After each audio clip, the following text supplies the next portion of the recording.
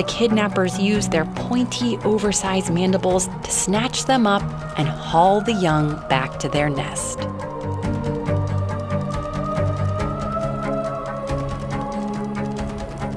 Now, you'd think when the young ants grow up, they'd realize they're surrounded by strangers in the nest of a totally different species. But ants don't really recognize each other by sight. They use smell.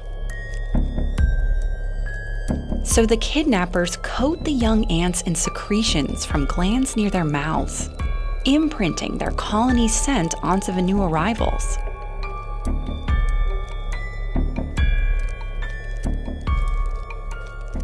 As they grow up, the young black ants think they're at home with their own family. They have no idea